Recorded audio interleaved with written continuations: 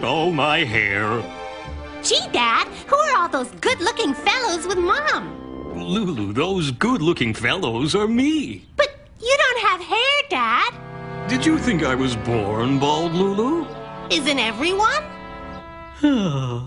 I used to have a lot of hair, but I lost it all about the same time you were born. What I wouldn't give to have hair again.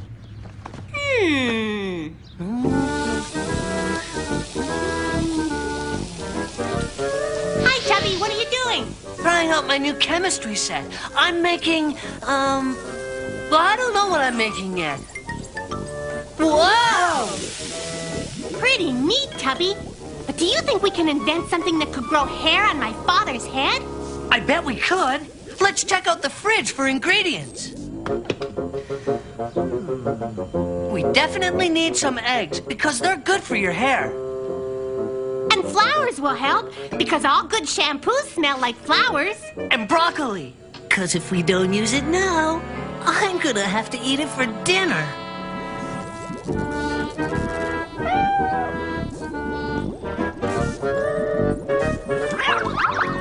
Shoo, kitty. We're in business. Let's surprise him. Boy, will my dad be surprised when he wakes up and finds... His head's turned blue. Your dad's head turned blue. Lulu, what did you do? I didn't do anything, Tubby. You put it on his head. We gotta get it off. What's going on? George! What? What is it? Your head! It's blue! My head. It is blue. It's blue. Lulu Moppet and Tubby Tompkins! Oh, What is going on here? Huh? Mr. Muppet's head is blue? Oops. I can see that. Now, what are you two trying to hide? Let's see your hands. I guess you could say you caught us blue-handed. If I can't wash it off, I'll have to cover it. Bring all of it upstairs, Tubby. Okay, Mom. Now, down the drain it goes. Oops. Sorry, kitty.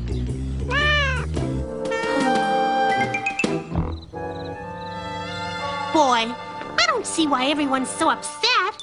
At least Dad didn't turn green. Time for breakfast. Huh? Oh, wow. Look, Mom, the hair tonic worked.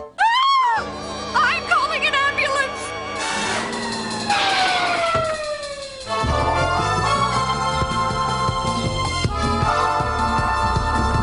Hiya, Lulu. We're geniuses, Tubby. Hair.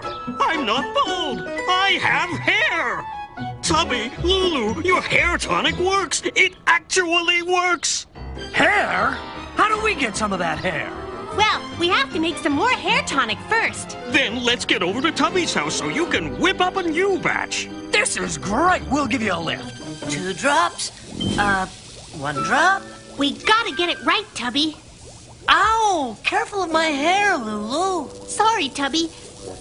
Hey, does it seem like our hair is still growing? Oh, you poor kitty. Boy, I wonder if we'll win one of those Nobel Prizes for this. Or even better, a new bike. Lulu, Tubby, come up here. My hair won't stop growing. Forget the tonic. Work on an antidote. I don't want that much hair. Let's get out of here. What we make has to do the opposite of what the tonic's already done. So instead of growing hair, it has to get rid of it, right?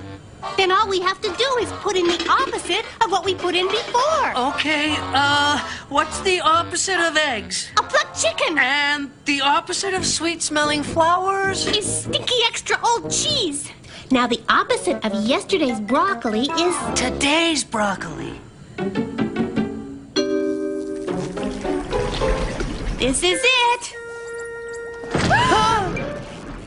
There. Now to test it.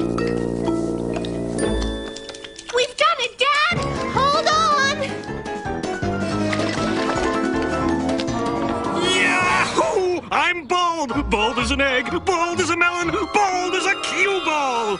I'm back to normal. Thank you, Lulu. Thank you, Tubby. Gee, Dad, you look better without hair anyways. Come back here, Kitty. Being bald isn't so bad. But if there was only a way I could lose some of this weight.